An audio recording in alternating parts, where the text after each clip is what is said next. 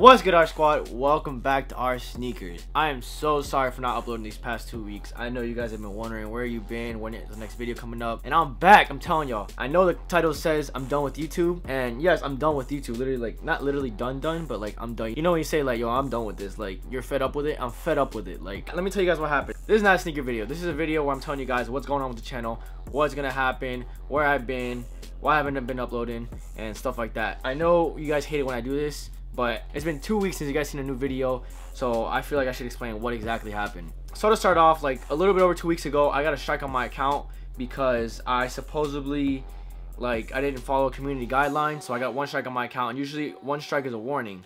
So I was like, all right, cool. I mean, I guess it's a warning, but the problem is I didn't know what I did wrong. So I got that one strike, and I was like, all right, it's a warning. I don't know what it's for, but whatever, I'll take the strike. Hopefully I don't do it again, whatever it is I did. And then 3 days later, I get a second strike on my account. I think it was April 17th. A second strike for a community guideline. And they said it was for spamming or deceptive practices. I think it's the word. I don't even know how to say that word. But whatever the hell that is. I know what spamming is, of course. But deceptive practices, I did not know what exactly that meant. And at this point, I couldn't upload for 2 weeks.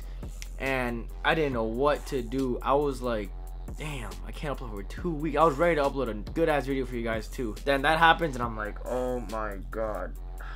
So I hit up YouTube and I'm like, yo, what's good with this? Like, why do I have these 2 strikes on my account? What exactly are they for? Tell me so it doesn't happen again, so I know what I did wrong. And they're like, in like a day or two, they replied and they're like, we're gonna get you onto a specialist within 24 hours because we don't know exactly what you did and our specialists know. That's basically what they told me. So I patiently waited 24 hours, and 48 hours, and 72 hours, and 4 days, 5 days, and then I just waited so long, I never got a reply back. YouTube does this all the time. They push you aside. They try to just give you a general answer so you can basically wait on them, and then they'll hit you back up. And this is not the first time I emailed them. This is the, I don't know, I email them all the time about questions that I have. I know one big issue I have is also with emails. I am getting a bunch of emails from my vlog channel. I recently posted a video of X, and that video blew up, and for every comment and people that comment on each other's comments, I get an email for that, and that's annoying. Like, I couldn't even check my emails at this point because it was so full. And then the thing with this channel, where I don't know what I did wrong, they still have not got back to me. So right now I'm just gonna be very careful with what I post because these strikes go away sometime in July, and I'm really not trying to have these strikes on my account. I really just want to be, I'm kind of scared of posting right now because one more strike and this account is done. So I'm not trying to get to that point. I'm trying to be very careful. So with that being said, I do have a feeling that I know why they put the strikes on my account, because I noticed the 2 videos that they put it on were pairs of fake Yeezys, but I didn't exactly announce in the title that they were fake. So that being said, I will not be promoting fakes anymore. I'm sorry to all you that want to buy fakes and they don't, like, you guys can't afford the real ones. I'm so sorry. But I also did do some research, and I learned that when you buy fakes from certain companies, I'm not saying all of them, but from certain companies, that money could go to funding terrorists. Because if you think about it, these terrorist groups, how exactly are they supposed to get their money other than doing like the legal things, like, I don't know, whatever they do. But also, this is also a big way. This is actually a really big way that they can get money, because these shoes cost they can't cost more than 20 bucks to make, and they're selling them, the fakes at least go for like 80 bucks, 100 bucks. So they're making at least 60 bucks profit on each shoe that you guys are buying. And sometimes they even sell the fakes at retail price. So they're definitely making good money, and some of that money can go to the factory, some of that money can go to the terrorist groups, to whoever. But I learned that this money goes to the wrong people, so I don't want to promote these brands anymore. I will not be doing any more fake reviews. However, I will be doing comparisons for you guys. I'm doing this for educational purposes, so you guys know what to look for in fakes, because I actually do have like 2 pairs of creams that are fake, and then I have a real pair of creams, which I will be doing a comparison with 2 kinds of fakes and then a real pair. And I'm doing that for you guys, so you guys can know what to stay away from and what to look for when you actually go to buy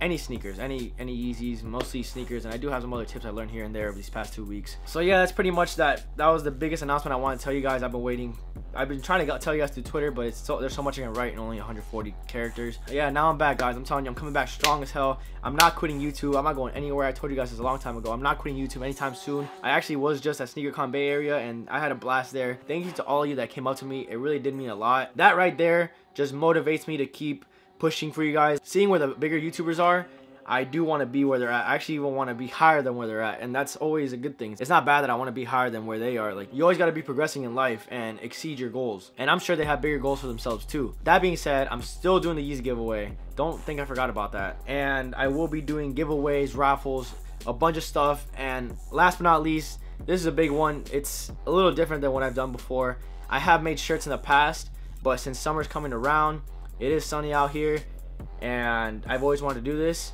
I will be making hats just like this. They're gonna be dad hats. They're gonna have not this back, but they're gonna have like that metal back, and they are like that. The little thing that hangs right here, it is gonna actually tuck into the back of the hat. I don't have the hat in hand yet because I'm working to get it done, so they will drop sometime before summer, so you guys can have it for the summer. Also, I will be opening up a PO box, and also I will be doing the middleman thing where you guys can trade and send them to me, and then I'll send them out to you guys. And I also will be doing a buying and selling thing on Instagram, like I said before. But the thing with the PO box and the middleman and the selling and the trading and buying, whatever, that will start at 50,000 subscribers, because that's when I feel like I'll have enough people and traffic to start all this. By the way, I am thinking about going to SneakerCon Chicago, which is June 3rd and 4th, and also SneakerCon LA, which is sometime in June or July. I'm not exactly too sure.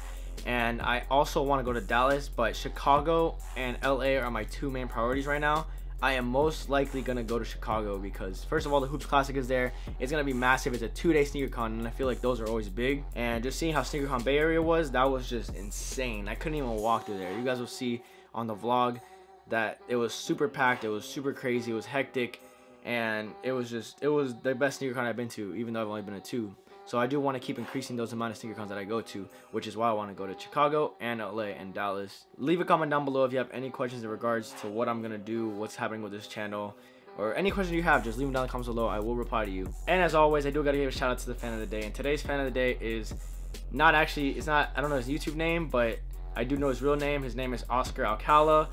Big shout out to you, man. Thank you so much for helping me out in the Bay. He did hook it up while I was there. Thank you so much. It really did mean a lot, bro. So if you're watching this, bro, big thanks to you. Anyways, if you did enjoy the video, even though it was just like a talking video, just give it a thumbs up anyways. Give it a thumbs up for me actually not quitting YouTube and just staying here, you know what I'm saying? Make sure you subscribe as well so we can get to that easy giveaway. What the God? Mystery to me. Theory, what? Like I said, make sure to keep subscribing. I'm surprised the subscribers count is still going up while I wasn't uploading.